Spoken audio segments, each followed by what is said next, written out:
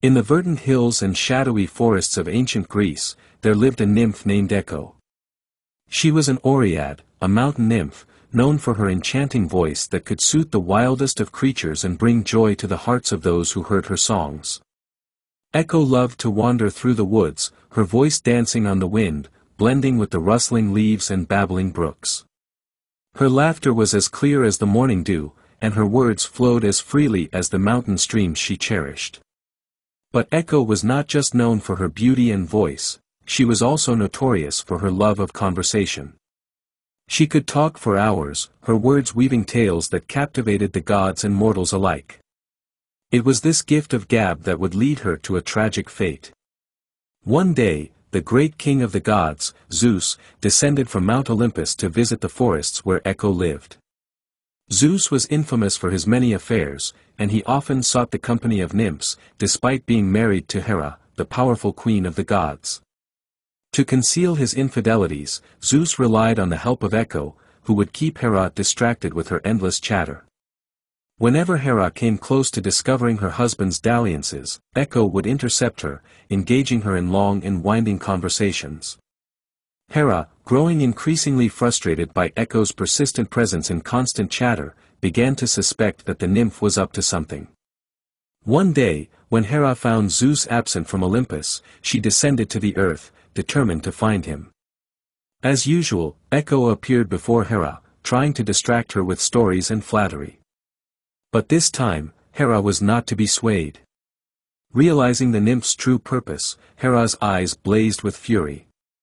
"So, you dare to deceive me, to aid my husband in his treachery?" she thundered. Before Echo could defend herself, Hera raised her hand, her divine power surging forth. "From this moment on, you shall no longer speak freely. Your voice will be taken from you, and you will only be able to repeat the last words spoken to you by others. This is your punishment for your deceit." With that, Hera's curse fell upon Echo. The nymph opened her mouth to plead, but no words of her own came out. She could only echo the last words Hera had spoken: deceit, deceit. Stripped of her voice and her ability to communicate freely, Echo wandered the forests in sorrow. The once joyful and talkative nymph was now reduced to a shadow of her former self, her only solace the familiar sounds of nature that she could still mimic. One day, as she roamed the woods, Echo saw a young man of extraordinary beauty. His name was Narcissus, and he was the son of the river god Cephissus and the nymph Liriope. Narcissus was renowned throughout the land for his stunning appearance, but he was also known for his cold heart. Many had fallen in love with him, but he had scorned them all, too proud to return their affections. When Echo saw Narcissus, her heart ached with a love so intense that she forgot her curse. She longed to speak to him, to tell him of her feelings, but she could only follow him from a distance, repeating the last words he said. As Narcissus wandered deeper into the woods, he called out, "Is anyone here?" Echo, hidden among the trees, eagerly repeated, "Here, here." Startled, Narcissus looked around but saw no one. "Come to me," he called. "Come to me, come to me." Echo replied, her voice trembling with longing. Narcissus, thinking it was a game, smiled and said, "Let us meet." "Meet, meet." Echo whispered, stepping out from the shadows. When Narcissus saw the nymph, he recoiled in disgust. "Why do you follow me?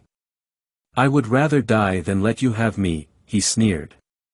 Echo, heartbroken, could only repeat his cruel words, "Let you have me, have me." Humiliated and rejected, Echo fled deeper into the forest. She could not bear to face the world, and she hid in caves and mountain valleys, her love for Narcissus turning into a deep, all-consuming sorrow. As time passed, Echo's grief wore her down.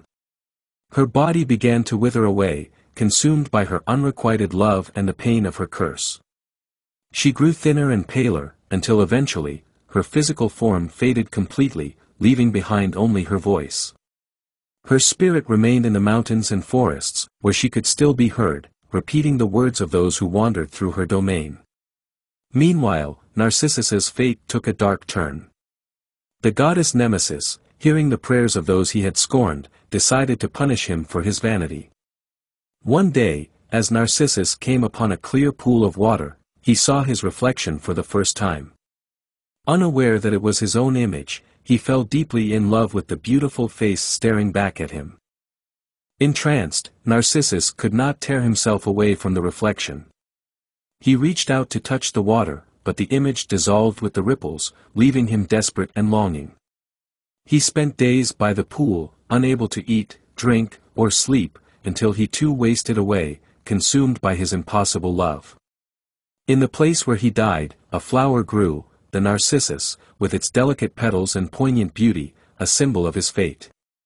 Even after Narcissus's death, Echo's voice remained in the world, forever repeating the last words of others.